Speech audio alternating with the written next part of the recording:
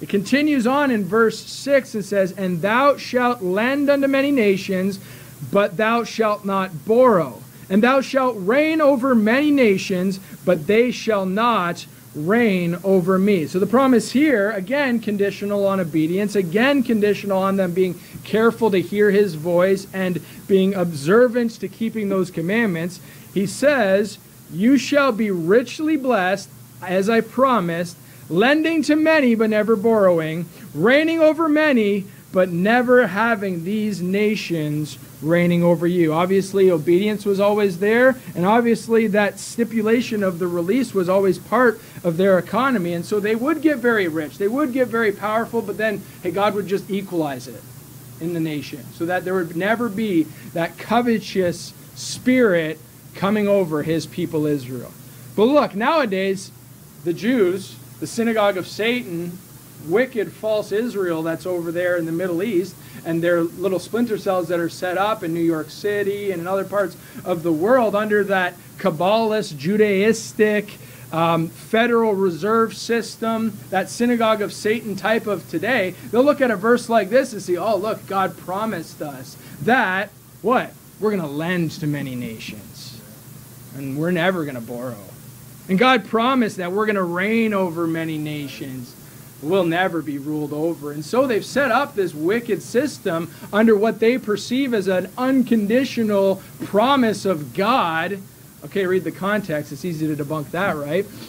The Judaism and the Kabbalah and all of these wicked synagogues of Satan types, the Rothschilds, etc., have set up a system where they've tried to basically make these promises come true in their own life. And instead of realizing that God here is showing grace unto nations around them and people around them, they've used these promises to basically overlord people and destroy people.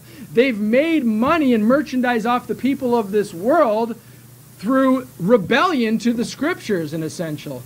They use deceit, they use scams, they use wickedness. They fund both sides of wars and then just reap the benefit of murder of millions of people and suffering of nations at large. They rule over Hollywood and all of the stuff that goes on there. The smut industry is entirely theirs, and they think they're delivered to do these things. Why? Because God promised us that we would rule over these people.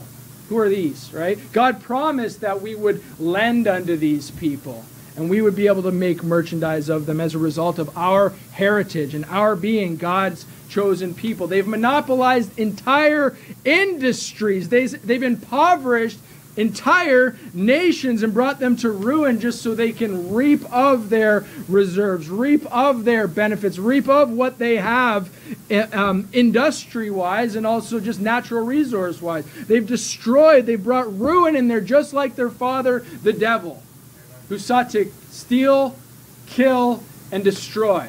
That's the ministry and the work of the devil, and the synagogue of Satan is exactly like them. And this is what we see in our world from those that take the promises of God and use them in lasciviousness and use them in a lying sense and think that they apply to them and they are above reproach and above rebuke.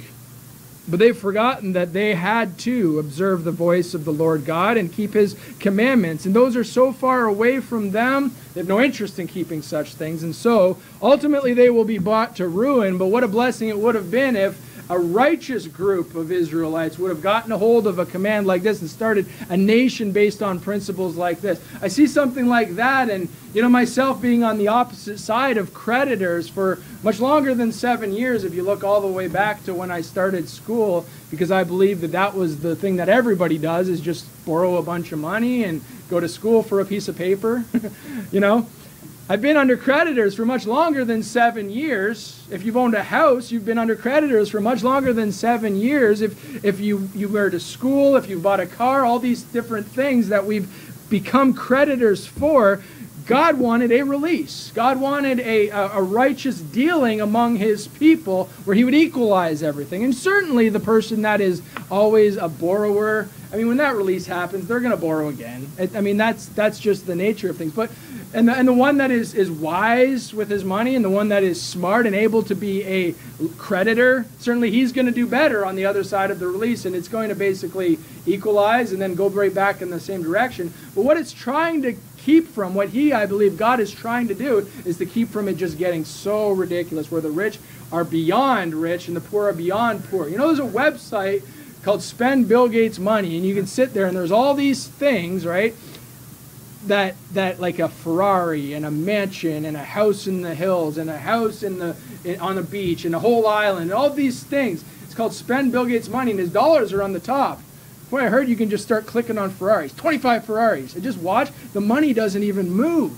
You can't even put a dent on it. You literally can't spend that much money because it just keeps accumulating. And the interest rates alone will bury you in trying to spend this thing. Tough problem to have, right? But that shows you the imbalance that happens when we don't do things God's way. Would to God that a nation would start up, and one day, you know, we just sang how beautiful heaven must be. There it is, just a little piece of how finances will work there. It gives you the impression that finances are really nothing. That finances are really a moot point. They're a means to an end. They're not like they are today, where we essentially worship them. That's all we think about some days. It's all of our stresses. It's all of our victories. It's all of our rejoicing. It's all of our hurts. It seems like the whole world just revolves around the almighty dollar. They've made a god of it, haven't they? Nevertheless, one day, all things will be set to norm. The final, I believe, year of release will be when everyone who's indebted to our sins and to our struggles and to this life and the tears and the suffering, everything will be released and set to norm. Those that didn't believe will go to hell, and that'll be just set. Those who have believed will go to heaven, and things will just be set so. The final release.